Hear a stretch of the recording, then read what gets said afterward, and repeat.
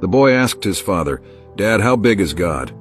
The father said, "It depends, buddy," to which the son answered with curiosity, "Why?"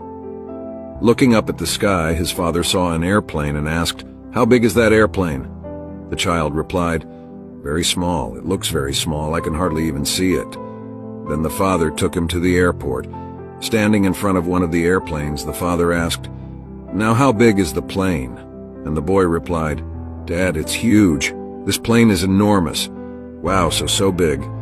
The father then said, "This is how God is for you. His size will depend on the distance that you have from him, and likewise, that will affect your view for him, your concept of him, and your experience with him. The closer you are to God, the bigger he will be in your life. Your concept of him will be of a great, awesome, loving, and powerful God that he is. If that is not how you see God right now, maybe you need to get a closer look. And once the closer you live to God, the smaller everything else appears.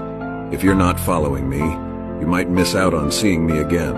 But if you are, congrats. You're on a journey of continuous growth.